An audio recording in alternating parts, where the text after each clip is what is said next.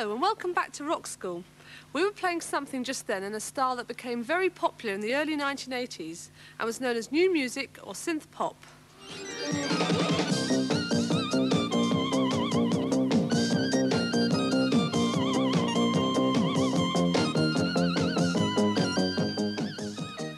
Influenced by the earlier work of the Yellow Magic Orchestra from Japan, seen here playing in 1979, and Kraftwerk from West Germany, bands like the Human League and Depeche Mode created a distinctive sound based on synthesizers and heavily reliant on sequencing. That is the ability to replay previously programmed patterns at the touch of a button.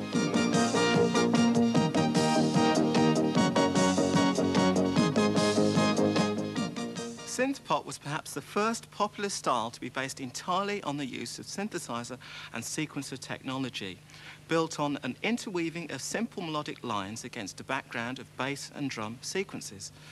Now, the harmony was created not by the playing of block chords on any one single instrument, but by the meshing together of these lines. The chord changes were implicit in the song. As such, this was incredibly attractive because you could sound good playing with one hand, or even with one finger.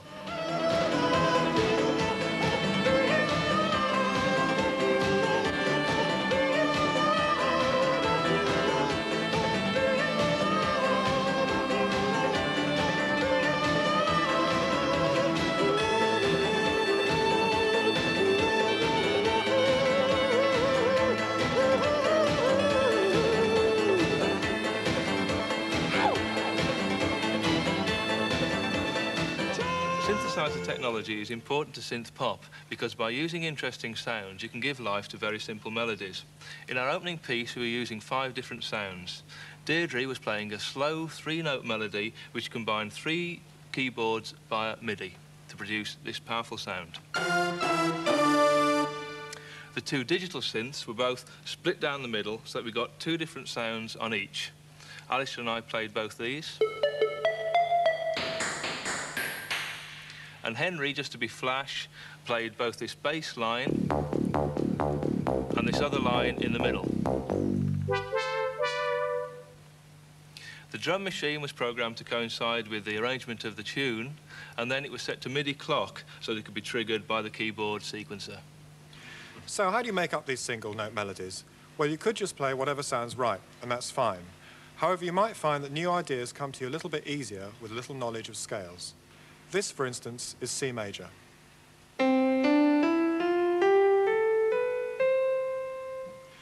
This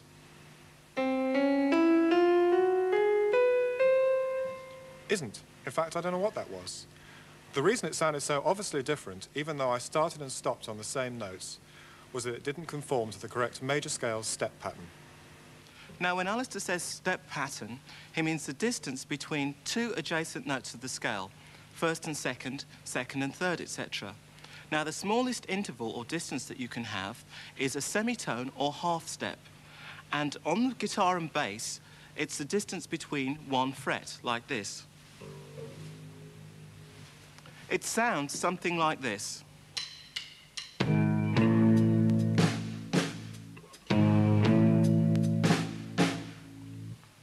Now, the next largest interval is a tone or whole step.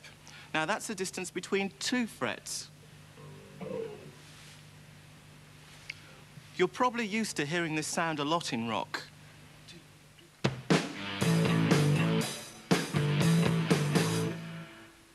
Now, the major scale is simply made up of whole and half steps. The step pattern is 3, 4.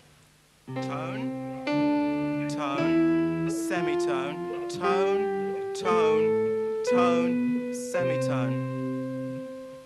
Now you can play a major scale starting on any note as long as you keep this unique pattern. Now, you may not think that the C major scale is the most exciting set of notes from which to make up a song, but you can always try changing around the order of the notes.